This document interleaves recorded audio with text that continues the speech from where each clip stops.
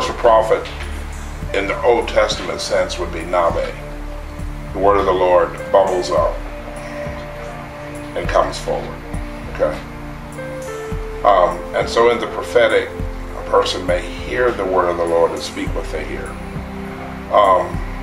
A seer, his receptive function is primarily seeing. And so, generally when I've heard people talk about prophets, when I think of the continuum, I think of first the 1 Corinthians chapter 12, simple gift of prophecy. And, which would be for 1 Corinthians 14, for edification, for comfort, exhortation. But then I think that as one, rises at the level of the prophetic,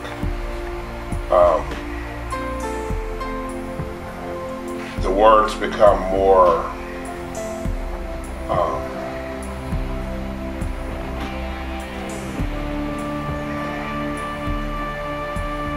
they're less generalized, and they become more directed. So you have the simple gift of prophecy, and then you have, for lack of, just to be a descriptive, not necessarily be doctrinal, but to be descriptive, you have prophetic gifting that's a little stronger than the simple gift of prophecy, and then you have prophetic ministry, and then you have the office of the prophet. Okay. To me, everybody say Tony's opinion. Tony's opinion. Now, when I say Tony's opinion, that means you give the weight of what I say as an opinion, and nothing more than an opinion. Okay. When I look at, quote, prophets, I look at ranks, and I would say Jesus is the first order of prophet. Okay. Then the second order of prophet that I would say is the Old Covenant prophets. Third rank would be the New Testament prophets, and whoever would have authority and grace to write scripture. And then I would say the fourth rank would be prophets of today. And I would not, in my opinion, would not rank them with Jesus. I would not rank them with the Old Covenant apostles. Prophets. I would not rank them with the New Covenant prophets. I would rank them fourth, that what they say has to be in agreement with what is written. Okay? And so I would not give them, wouldn't give them the same rank. Just me. Okay, so in connection with that, when I look at apostles, Jesus is the apostle, right? Then I would look at the 12 apostles of the Lamb as the second rank who walked with Jesus for 3.5 years. And then I would look at the third rank, those who didn't walk with Jesus but were still apostles, of which Paul would fit into that, who could write scripture. And then I would look at apostles today, who what they say and do must be in line with the truth of scripture. Okay. Most of the books that I have read that have dealt with, quote, the prophet, generally speaking, have to do with different aspects of prophetic ministry. For example, musical prophets, Asaph, Haman, David, the prophetic as it has to do with the song of the Lord, or to be descriptive, prophetic evangelism, as in Jonah. Okay. To be descriptive, and notice I'm not being theological. I'm being descriptive, as in Elihu. Remember, you had Job's 3 friends, and then you had Elihu, who really gives him the counsel of God, and after that, God shows up. So there's prophetic counsel. And after that, the person of God and the presence of God appears.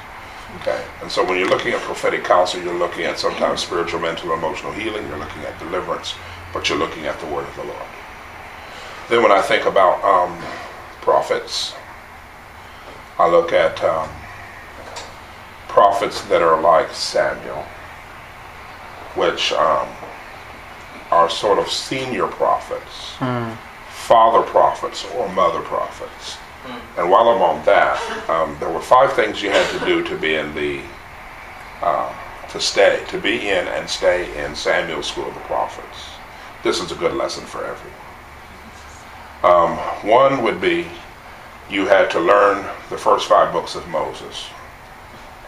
Everybody said that was the Bible. That was the Bible.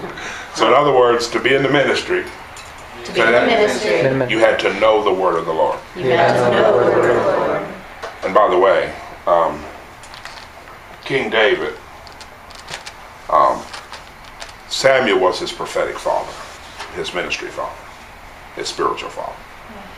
When he gets in trouble with King Saul, who's he run to? Samuel. Okay. Number 2, they had to master a musical instrument.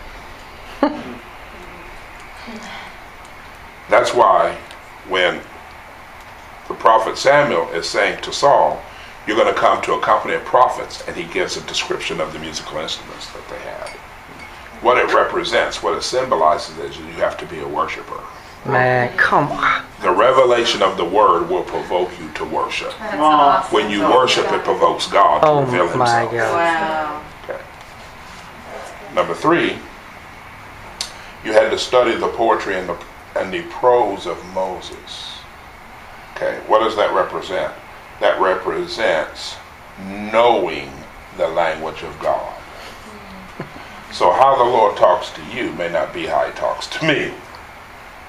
But I've got to discover the language in which the Lord talks to me. Okay? And so in order to be a prophetic son, lay aside the office of a prophet, but to be a prophetic son, to be a prophetic daughter, to be a son or daughter of God, I've got to be prophetic. I've got to learn the language of God, how the Lord talks to me. Yeah. Okay? Number 4, the quote, sons of the prophets, they live together in a community, which means you have to learn team ministry. So Paul later on says, let the prophet speak 2 or what? 3. And if the second one got a revelation, let the first one shut up. Look at somebody say, learn how to work as a team. Learn how to work as a team. And then the 5th thing that they had to do was they had to learn how to be under delegated authority. And so there comes a point where it says that the prophets were prophesying under the leadership of Samuel. Okay. Generally speaking, when you read books on the prophetic, and I haven't read them all, but I've read a few, most of them deal with various aspects of the prophetic, but I'm very interested in what struck me as really curious is none of them talked about how prophets built the church. And yet Matthew 16, Jesus says, I'm going to build my church. And that struck me as curious, especially in light of Paul, who says in Ephesians, basically 2:20, he says, you know what? You're not strangers. You're not aliens. But you're part of the household of God. Okay? You're part of the commonwealth of Israel in Christ Jesus. And you are built. Everybody say built. Built. Upon the foundation of the apostles and prophets. Jesus Christ being the chief cornerstone. So when you say to me, what is a prophet? I don't think of a prophet so much as a person who moves in the word of knowledge, the word of wisdom, discerning spirits of prophecy. I think of a prophet more as a spiritual father or a spiritual mother who's able to give birth to spiritual sons and daughters and then nurture those sons and daughters, love them, give them discipline, give them balance, raise them up to maturity and release them. And then become a spiritual grandpa or a spiritual grandfather, grandmother. I look at builders. So when Paul says in Corinthians, according to the grace of God that's given to me, as a wise master builder, I've laid the foundation. Remember now, the foundation is built upon the apostles and the prophets. Right? He says, as a wise master builder, you go look at the word, it's architekion. Architect. So a person who's a true apostle is an architect. A person who's a true prophet is they're an architect. Well, what's an architect do? Look at somebody and say he builds. He builds. Now when I say he, please understand I'm being genderless.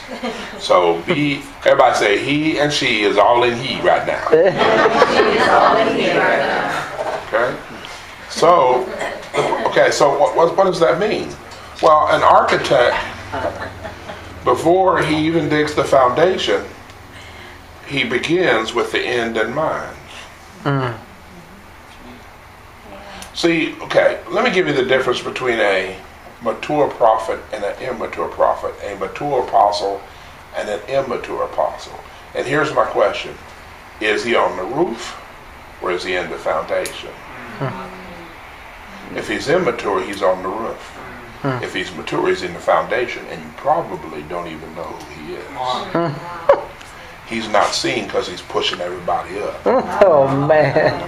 So, a lot of the times when we think of prophets, we measure how good a prophet is by how specific and how detailed their word of knowledge is, their word of wisdom. Can you give me my name? Can you give me my telephone number? Can you give me my address? Okay? But now, can I preach and teach you the word? Can I give you a prophetic preach? Come on. A prophetic teach that's going to build you up in Christ Jesus and going to help you assume your place? Because you're a living stone. Right? And you need to get in your place in the living stone building of Jesus Christ. And so, from a ministry perspective, prophetic persons are persons, okay, while we're on this. Most prophetic, and you'll find this to be true, most prophetic words are in the realm of vision. Vision speaks to where you're going. Most prophetic words are not in the realm of administration, which has to do with wisdom and the sequential steps you got to take to cause vision to become reality. So I can give you a word of knowledge and a word of prophecy and say, by affirmation and confirmation, what the Holy Spirit is speaking to your heart, this is where you're going. Okay? But you know what? It would be better if you and I had a relationship where I could be a prophetic father to you, and then I could start giving you more than foresight where you're going and give you insight and say, look, boy, you don't want to do that. I did that. That ain't going to take you where you want to go. You should do this. So what you have is that you have people who are talking to Jesus. Somebody prophetic comes and gives them a word, and they say to themselves, well, I got a word. This is where I'm going. I'm going to get there. And then you wonder why prophecies fail. Wow. Because you got a word from the Lord. This is where you're going. Oh, that's the starting point. Now I need the counsel of God, the wisdom of God. What are the sequential steps I have to take in order to get from here to there? And so so there's a problem because we don't have, if I can say it like this, prophetic relationships. When I say prophetic relationships, I'm not necessarily talking about prophets. I'm talking about having older brothers and older sisters in Jesus. Okay? Spiritual fathers and spiritual mothers, whether they be pastors, teachers, evangelists, prophets, or apostles, who can say to you, hey, you want to get there? You need to do this. Not that.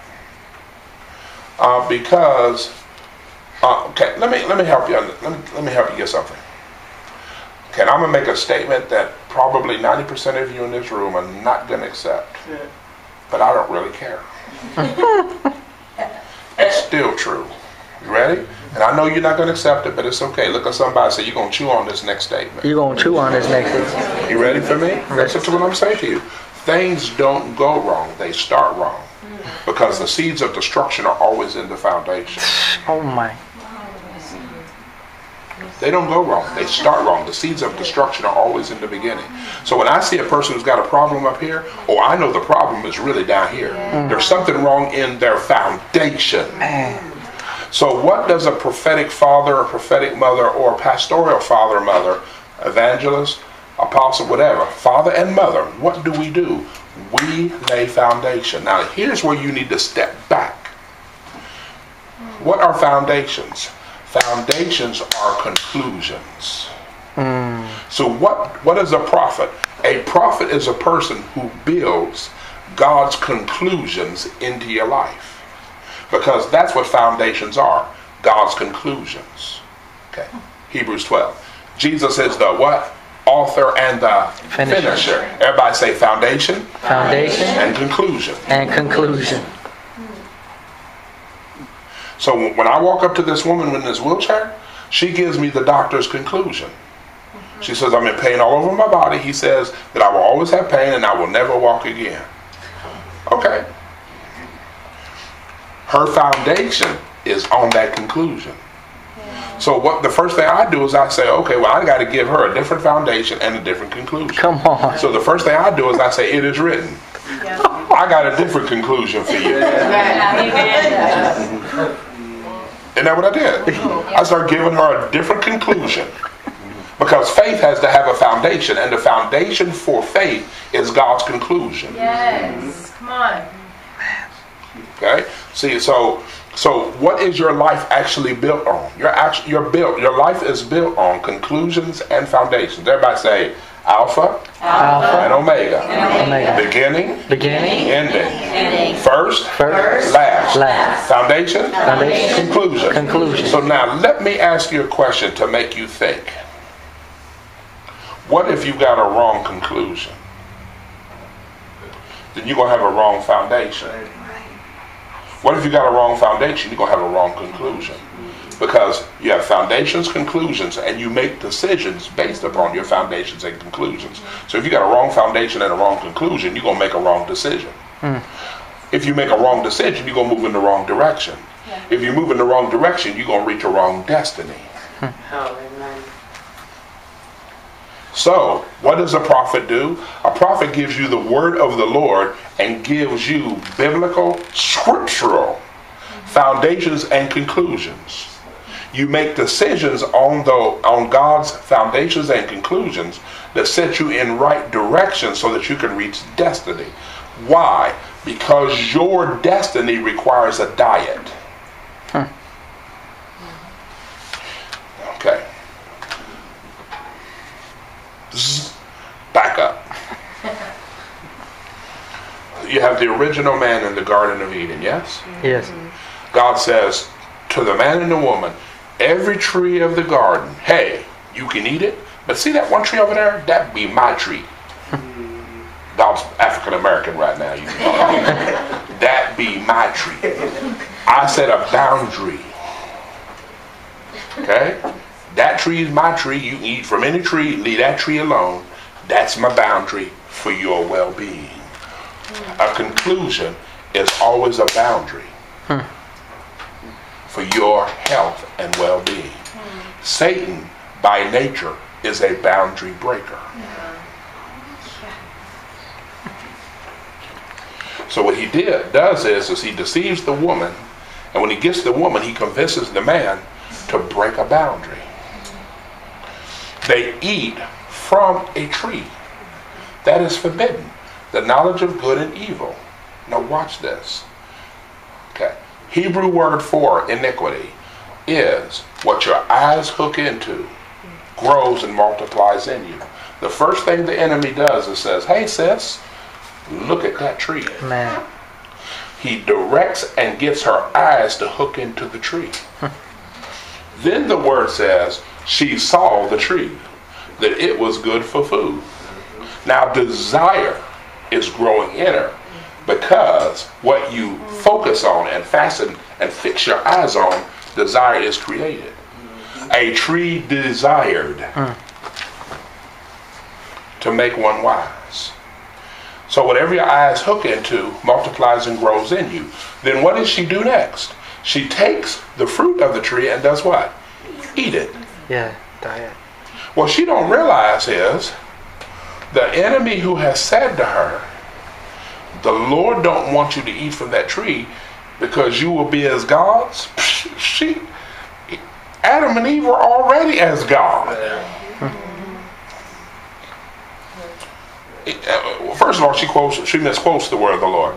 You should not eat it, but she says you should not touch it. So the enemy says, you ain't gonna die, because he knows when she touches it, because she don't know the word, She don't die. She says, well, what else God ain't told me that ain't right? But notice this. When she eats it, everybody say diet. Diet. Destiny. Destiny. Wrong foundation, wrong conclusion, wrong decision, wrong direction, wrong destiny. What the enemy said to her, that her eyes hooked into, that grew in her, was a diet that determined the destiny. Wrong conclusion. She accepted a conclusion other than the conclusion God gave her. So what do prophets do? They give you God's conclusions. Yeah. That's what all fivefold ministry does. Okay? Your destiny requires a specific diet. Your destiny and my destiny are not the same. So the diet that God has for me is unique to me. The diet God has for you is unique to you. But if you don't get that diet, you won't reach your destiny. So, okay. Back up from that. So, what do prophets do? Prophets help you identify personal and ministry identity. Okay? Okay. Everything I said are messages. Each statement's a message in and of itself. Do you understand what I'm saying to you? Now, why did I hold Eric back? Because we want to have glory without a foundation. I'm not saying he does. I'm saying people want to enter and experience the glory without a foundation. And I'm saying you need a foundation. Come on. For the glory. That's powerful. So I'm saying that I'm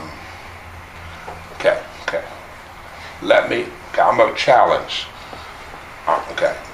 We think of maturity in terms of how long you've been saved. That's what we think of. However, the Hebrew writer says, not laying again the foundation of repentance from dead works. Sequence. Because when you build, do I have any construction people in here? You build by sequence. Before you even build, you get an architectural design. Right? And in mind. Then you got to get permission to build. You just can't go out and just build. Look at somebody say, truth is parallel. Truth is parallel. You just can't go out and just do what you want to do. You need a building permit. Look at somebody say, the word of God is your building permit. The word of God is your building permit. Look at somebody say, your calling is your building permit. Your calling is your building Your gifting is your building permit. Your gifting is your building permit. See, okay, can I get worldly with you, but you'll get the, remember that worldly statement? Y'all young people get this. Who's your daddy now? Okay? Who's your spiritual daddy? Okay? Who fathered you in this gospel? Who's raising you? Who are you responsible to? Do they think you ready to go? Because we always think, you always think you're ready before your parent does. You always think you're grown before your parent does. Yes. I mean, when I was 16, I was wondering, how did somebody so brilliant come from such stupid people? Come on now, let's get for real. Some of y'all done forgot.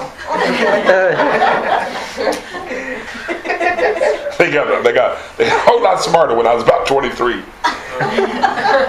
Intelligence just did a quantum leap. So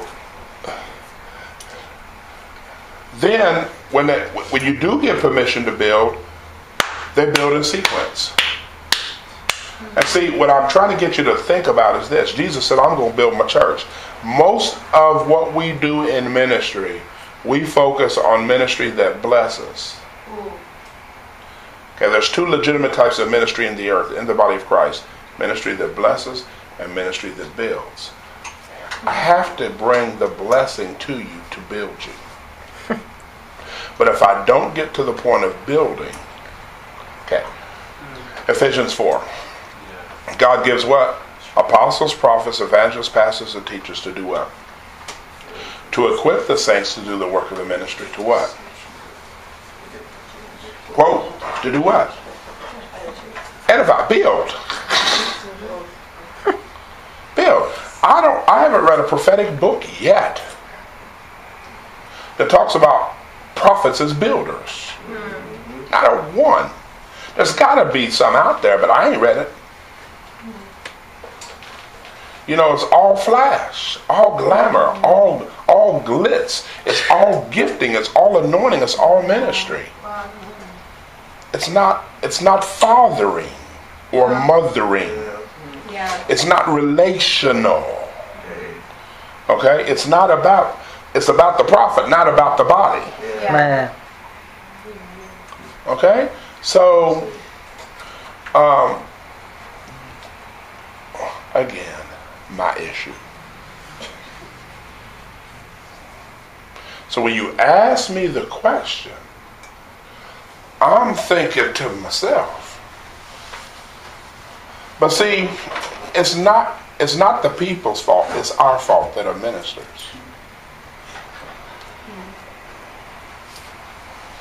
So, because see, we think crazy stuff.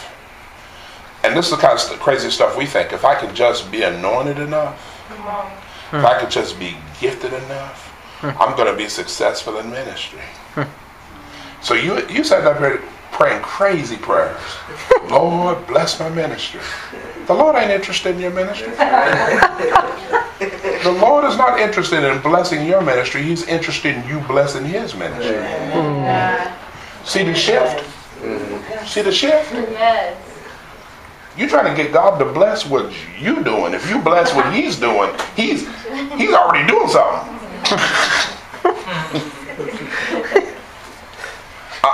I'm okay.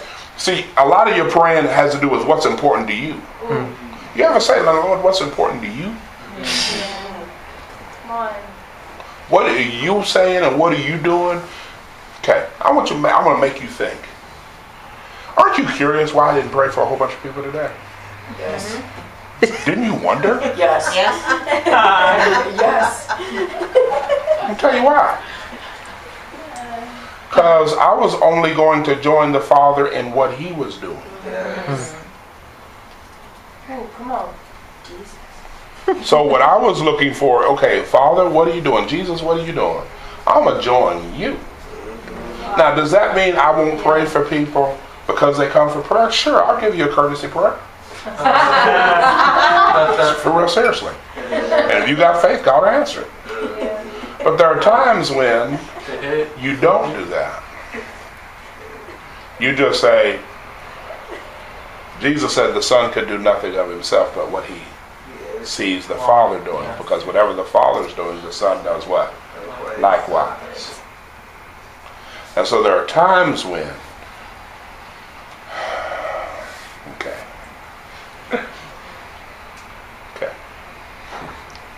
there are times when you're trying to make things happen. But in the glory, you don't try to make anything happen. Oh boy. In the glory, you don't try to make anything happen. You watch what has already happened. And you bring it from the invisible into the visible. Yeah, man.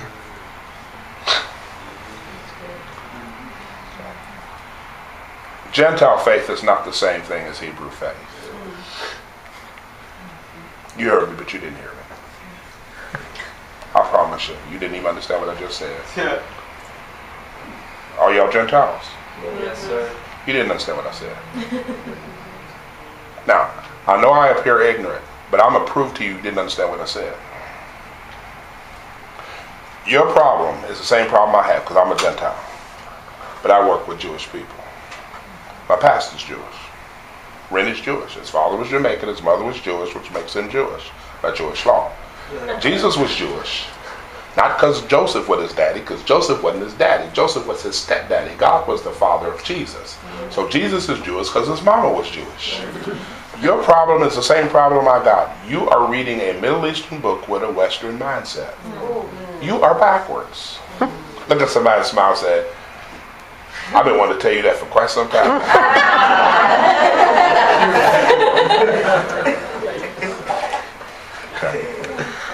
Okay. Let me show you something. Okay. What people tried it, what Gentiles tried it on, because believe me. What? Okay, okay. All right. The Gentile reads from left to right. The Jewish person reads from what? Right to left. So I'm going to show you how a Jewish person in Jesus interprets Hebrews 11:1. Can I show you? Yes, sir. Okay. I'm going to have fun doing this because I like to do stuff for my entertainment. Get up.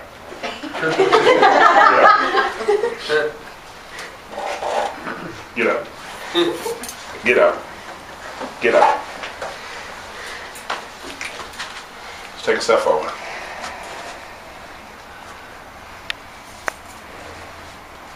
Michael, okay, get up.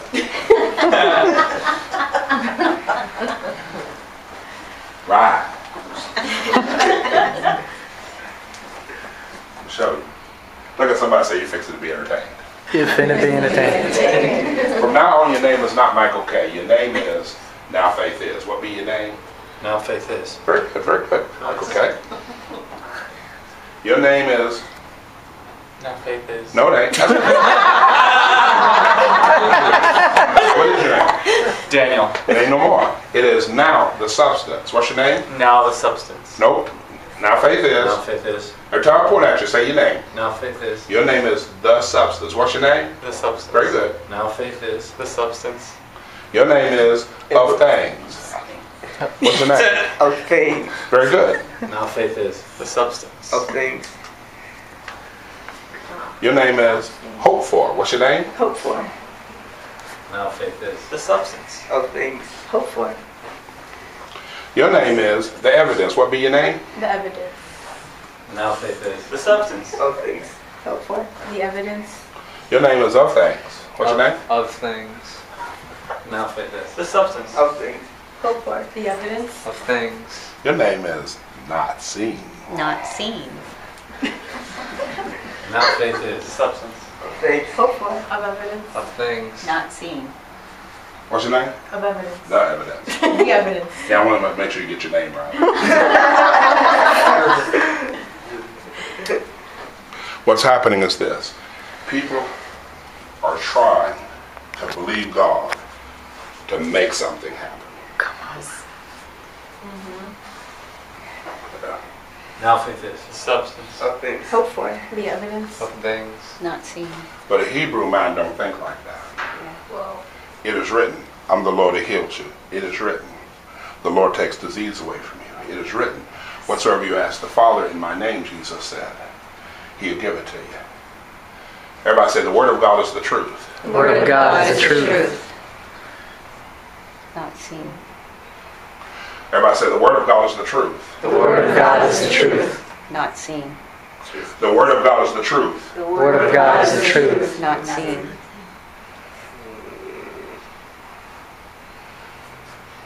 The Word of God is the truth. It's just, Not seen. but it's a Of things. real thing. It's just not seen. With His stripes we are. Come on. The Word of God is the, it's just, Not seen. but it's a real. Thing. The reason you know it's true, Jesus said, whatever you ask in my name, I'll do it. Everybody said the Word is the truth. The word is the truth. It's the truth, even though it's Not seen. it's a real, Things. and the evidence is, The evidence. the Word is the evidence that it's true, that it's a real thing, though invisible. Not Sorry. seen.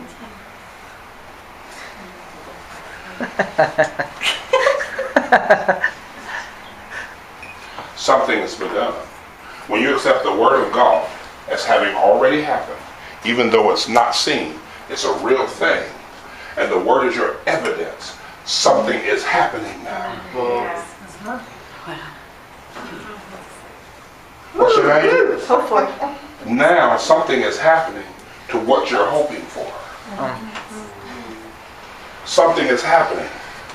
The Word of God is the truth. It's an unseen thing, but it's already totelestai, finished. It's a real thing, but it's invisible. The Word is your evidence. It's already happened. By His wounds you were healed. Yeah, come on. But you're hoping for it to move from being an invisible thing to a visible thing, and because you've accepted as an unseen real thing and the Word is your evidence is already true, what's your name? Okay. Now it becomes a physical, visible thing. Yeah, come on. And when it becomes a visible, physical thing, the Word has now become Substance. Come on. and now Faith is.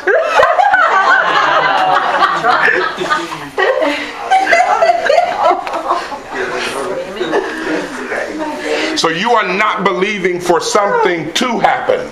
You believe that something has already happened. Come on, and so then God responds to your faith with anointing and glory. Yes.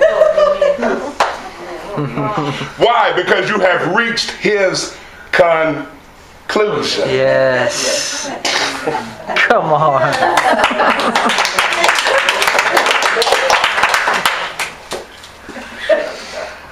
You got it? Yes, sir. So, when you accept God's foundation and God's conclusion, and you make a decision based on that, it moves you in a certain direction that causes you to step into destiny. See, whenever I see somebody who's trying to believe to make something happen, oh, I know you're in trouble. My God. You're in trouble. Because you have put faith in the future. Why? Now faith is.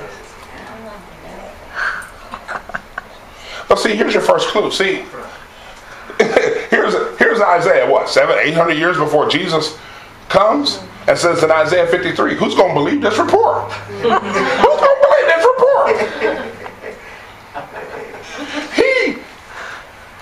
What's it say? Was wounded. He was wounded Well, for your transgressions. He was. Wait a minute, this 700-800 years before He's arrived. You asked me about the prophetic. Testimony of Jesus. This brother is talking about a future event like it's already, because he's got a foundation of a conclusion.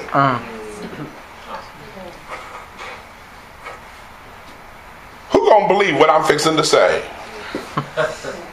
He was wounded for your transgressions, bruised for your iniquities. The punishment that brought you peace was placed upon Him. And because of what He done did, by His stripes we are what? Healed. Healed. But Peter knew we was going to have problems, so he just decided, I'm just going to make it real clear. By His wounds you were. All right. So, you try to believe for something to happen that's already. Gosh.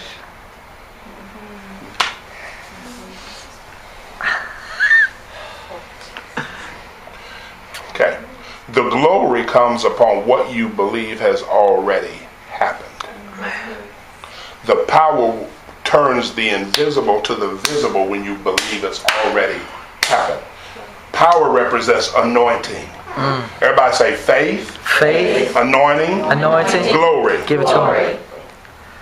So when you have the glory, the power comes out of the glory. We call that anointing, and causes what is invisible to become visible. But you got to believe that it's already happened. Then the glory comes and power comes out of it and causes what you believe has already happened, though unseen, it becomes seen right before your eyes.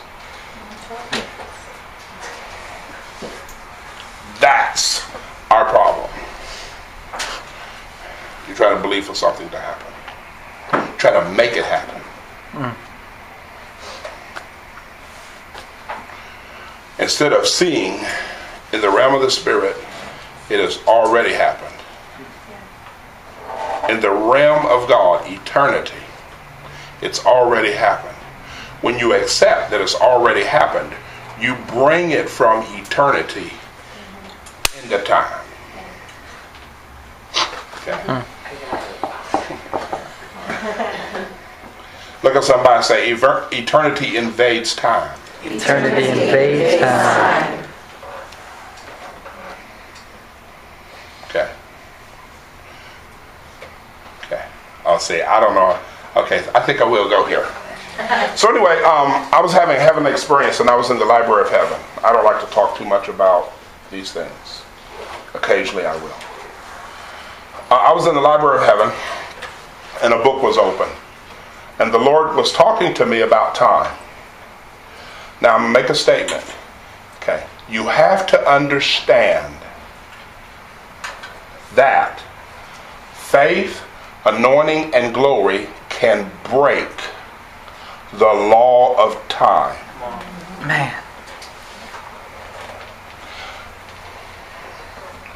That, okay, anytime a miracle happens, the law of time is broken. Wow.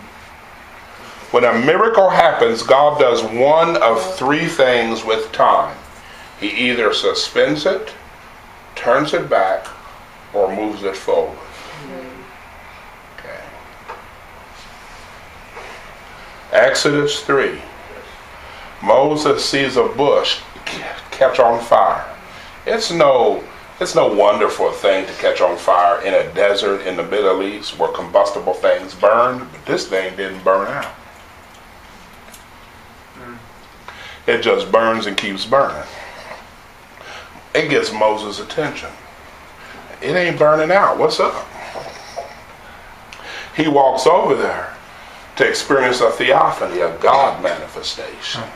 Everybody say a glory manifestation. Glory manifestation. Wait a minute. It's to Moses. You know what struck Moses? That thing in time is supposed to burn out, but it ain't burning out. Look at somebody and say, it's almost, see, it's all to Moses it was like time stood still. It just kept burning and burning and burning. And then the God manifestation, the theophany, the angel of the Lord, God himself, is talking out of this thing that's just burning and burning and burning. Wow. Everybody say, time stood still. Time stood still. Now this is important because time's going to stand still in the life and ministry of Moses. You got a glory cloud during the day. You got a pillar of fire, which is the glory at night. Yes. You got folk walking around in the desert for 40 years in the same clothes that don't get old. Because somebody said time has just stood still. Time just stood still. Shoes that don't wear out. Everybody said time stood still. Time stood still. Now here's the mystery. How can time be going on and time stand still? Look at somebody and say the law of time is broken. The law of time is broken. In the realm of eternity. In the realm of eternity. In the realm of God. In the realm of God. Catch this. Where Moses entered and where Moses walked and where Moses lived. I fasted 40 days and 40 nights. It's impossible to go 40 days and 40 nights without drinking liquid. Moses does it for 80 days. That's not possible unless where he was in the glory, there was no Time. Yep. I'm making you think.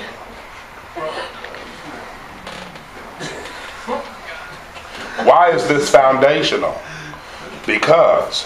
Why is this foundational? Because when God stops time, okay, he creates matter, he changes matter, or he destroys matter.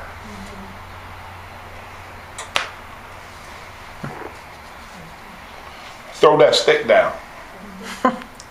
It becomes a snake. Everybody say the matter has changed. Yeah. Gosh. Pick up the stick by the tail. Now the Bible don't say how many times God had to talk to Moses to pick up the stick. I can tell you right now, I would have been in Syria by that time. Hey! Translate that brother back here. He done move. He picks it up by the tail, it becomes a stick again. Everybody say God has changed the matter. God has changed the matter. Put your hand in, puts it in, brings it out, it becomes white as snow. Put it back in, boom, God changes matter. When you get down there to Egypt, grab some water, it's going to become blood. Look at somebody and say, the law of time is broken. The law of time is broken. Every time he obeys God, every time he obeys God, the law of time is broken, and God suspends the laws of physics. Wow. Okay. Now, Joshua, who's one of his disciples, learns a lesson. So God says, you're going to destroy this enemy. But the sun is going down. So he says, son, don't you even go anywhere. Don't think about it. Moon, you better be staying right where you at. Everybody said time is suspended. Yeah. Time is suspended. To cause the miracle To cause the miracle of what God said Of what God said to become reality. to become reality. Okay, so God speaks to the prophet Isaiah and says, King Hezekiah, your time is up. Set your house in order. You're going to die and not live. King Hezekiah says, you know what? I'm going to turn my face to the wall and I'm going to really pray. God speaks to the prophet and says, hey, go back. I saw the man humble himself. He's crying with tears. Go back and tell him he got 15 years. Ask him if he wants the sundial representing time to move forward 10 degrees or back 10 degrees. King Hezekiah said the time's always moving forward. Turn it back 10. When God turns it back 10, God adds on to him 15 years. Wow. Everybody say when God does a miracle, God does a miracle. everybody say he suspends time, He suspends time, turns time back, turns time back, moves time forward. or turns time I have a question for you. How is it Jonah, when he comes up out of that well, after he done repented, makes a 3 days journey on a first day's walk? Talk to me, somebody. Oh. You can't do 3 days in 1 day walking unless God has accelerated.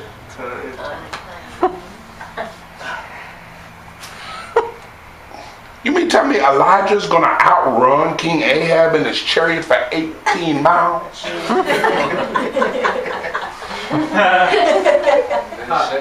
Unless God has accelerated. Unless Elijah ran from the natural into the supernatural realm. See, you know, we ought to just think about words. Okay. The natural is time. If the natural is time, what's the souped up natural? Okay? So that's what I'm saying to you. So if you don't have an understanding of God's ability to suspend, see, here's your first clue. How does God actually introduce himself to Moses? I am. I will be what I will be. I am. Yesterday I am. Today I am. Tomorrow I am. I'm just going to be. I will be what I will be. He's introducing himself as someone who stands outside of time. Yeah. And invades time to do whatever he pleases. So if you do what I tell you, I will take dominion over time. I'll break the law of physics to cause what I said to come to pass. All you have to do is walk with me. And say what I tell you to say. And do what I tell you to do. When I tell you to say it, and when I tell you to do it. Look at somebody say, it's so simple. It's so simple.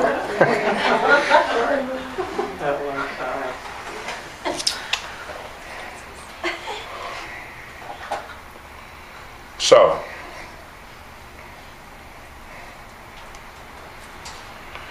that's what I'm saying to you.